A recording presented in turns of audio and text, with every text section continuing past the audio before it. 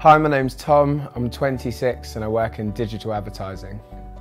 I used to smoke 10 cigarettes a day in the week and probably 15 to 20 at the weekends. I use about 8 Nicoccinos per day. I would basically replace most of the cigarettes that I'd normally have with the Nicoccinos, but I tend to actually use less of them, less of the actual Nicoccinos than cigarettes, because the ritual's not quite the same. With a cigarette, it's firmly implanted that I'll have all these different rituals, but with the Nicoccinos it was a bit of a breaking of habit, so I tend to have them a bit less frequently than I would normally have cigarettes. The first time I heard about Nicoccino was from a friend. He basically had a sample pack on his desk at work that his boss had given to him. He basically asked me if I wanted to try one because he knows that I smoke, and since I did, I sort of had one, got curious, ended up buying a pack, and now kind of haven't really looked back. I've been using them quite a lot since then. The first sensation I got when I first used Nicoccino was just a hot sensation up in my gums.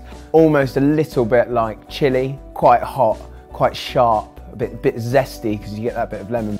But that's something that I actually quite got into and quite like. I'd recommend Nicoccino to my friends because if you really want to cut down and stop actually smoking cigarettes, it's just a great replacement to help you do that.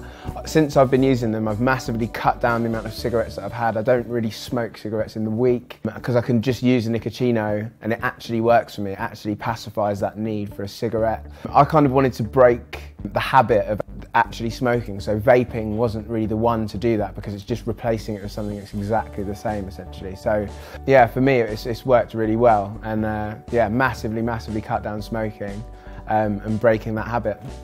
Nicoccino is really easy to use, so you've got a pack, 10 films in each. Let me open it up. I'd say if you're having it, I normally fold it in half and then get it up on in the gum, like there. And then that's it, and then I just leave it, and then you can feel it kind of trickling down, and I just let it sit, and then I can feel it kind of come down, that bit of lemony taste.